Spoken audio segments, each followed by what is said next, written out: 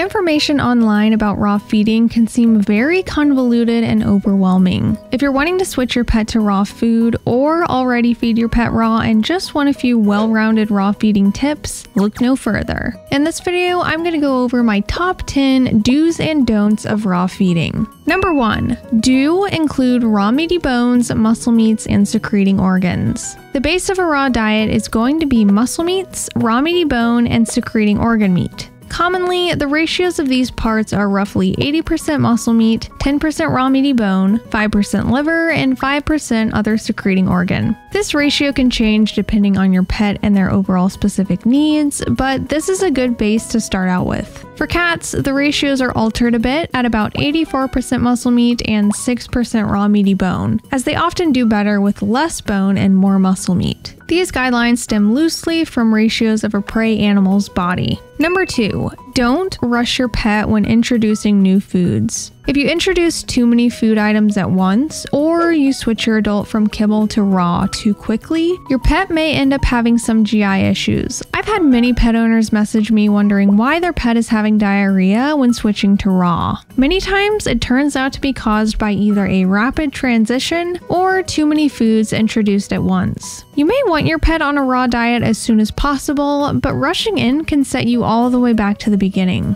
Give your pet's body some time to adjust. Number 3.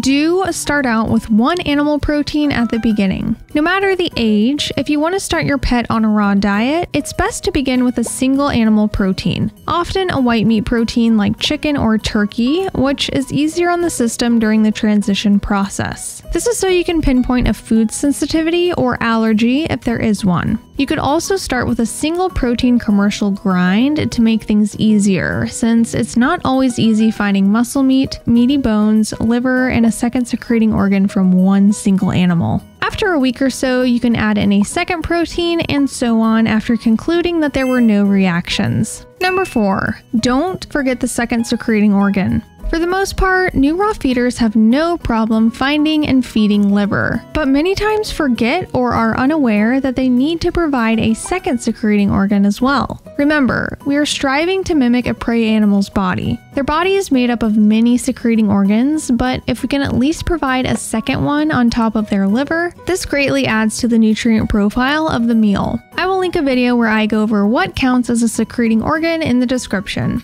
Number 5. Do feed offcuts. What I mean by this is don't just feed the meat that you can easily find, like pork loin and chicken breast, but feed parts that are available at ethnic markets like heart, gizzard, trachea, tongue, and lungs. These greatly add to the nutrient profile of your pet's meals and also bring more variety for their palate.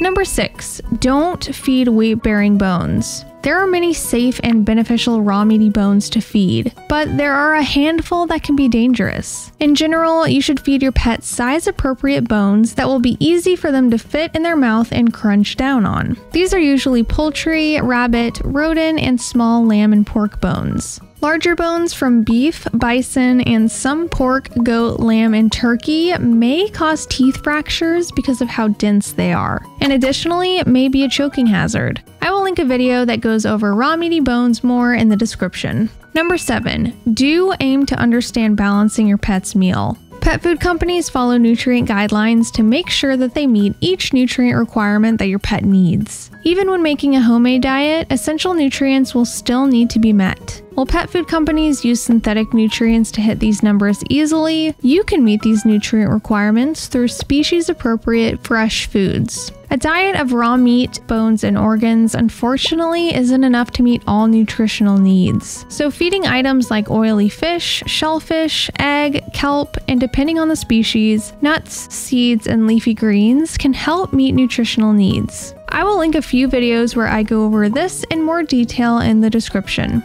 Number 8. Don't starve your pet. For healthy adult dogs, trying the tough love method can be helpful in some cases. This is essentially where you would withhold your dog's old food and replace it with raw food and wait for them to be hungry enough to eat it. However, I wouldn't recommend doing this if you haven't tried other methods first. When it comes to cats and ferrets, this method can actually be harmful. Prolonged fasting in cats can cause hepatic lipidosis, and with ferrets can cause blood glucose levels to drop significantly. If they're not taking to raw food right away, it needs to be incorporated very slowly, and their current diet should not be removed until they're willingly eating a raw meal. Number 9. Do monitor their stool. During the beginning of the transition, loose stool is normal. Loose stool means still having somewhat of a form to it, while diarrhea is more liquidy. If your pet is having diarrhea for more than 48 hours or seems lethargic, this will need to be addressed. Diarrhea may indicate a protein intolerance, too much fat, or you're simply giving too much too quickly. If the stool is too firm and crumbly, this is indicating that you're feeding too much bone and you should recalculate the bone percentage in the meal. Number 10. Don't stress. Okay, that may be easier said than done, but just remember that I was in the same spot you were at one point. Your pet doesn't need to be on a fully raw diet by the weekend. What you need to do as their owner is take all the time that you need to research and actually understand what you're learning when it comes to the raw diet. Review different sources, get advice from other raw feeders, compare information, ask questions, and seek guidance from a certified nutritionist if you're overwhelmed. Take your time and don't stress. There are many things that I wish that I knew when I first started feeding raw. Watch this video so you don't make the same mistakes I did.